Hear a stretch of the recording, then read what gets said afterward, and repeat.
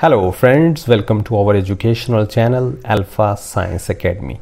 Today we are going to discuss a very important question, and that is, what is a photon? Its answer is going to be very informative. Let's start. So what is a photon? A photon is a basic unit of all types of light. All types of light means light from LEDs, light from compact fluorescent lamps, halogen lamps, or incandescent bulbs. It is defined as the discrete bundle, quantum, or packet of electromagnetic radiation or energy. Photons are never in rest. They are always in motion, and in vacuum they travel with the speed of light. And you know, the speed of light is about 3.0 10 raised to the power 8 meter per second.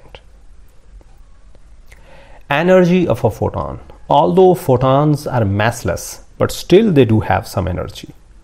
And as per Planck's assumption, the energy of a photon is directly proportional to its frequency and is measured by E is equal to hf. Here f is the frequency and h is the Planck's constant. Its value is given by 6.63 10 raised to the power minus 34 joule second. Here one thing to be noted is that the units and dimensions of Planck's constant are the same as that of angular momentum. All types of lights are in fact streams of photons. Wave-particle duality. A stream of photons can act both as wave and particles. This is called wave-particle duality. But the question is, when light will behave as wave and when as particle? Its answer is very interesting. Light behave as wave when travel from one place to another, and as particle when strikes something, just like in light-matter interaction. And two very important points to be noted are that the energy of radiation depends on the oscillation frequency, and the intensity of radiation depends on the number of photons. These are also the conclusions of photoelectric effect.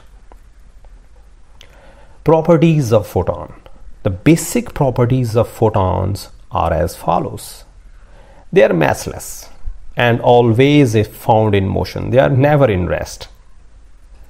They are stable and have no electric charge. That means there will be no electrostatic attraction or repulsion on them. Their energy and momentum both depend upon frequency. And they travel with the speed of light, especially in vacuum, and they are spin 1 particle and thus belongs to a family of bosons. Now, what does mean by spin 1 particle and bosons?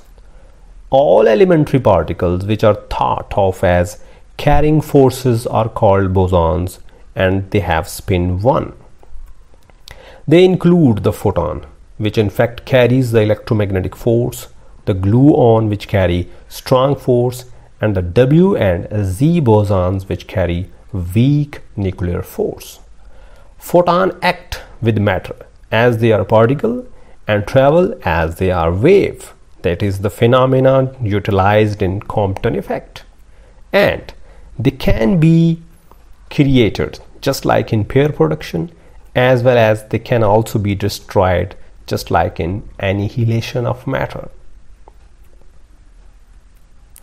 That's it for today. Thank you very much for watching.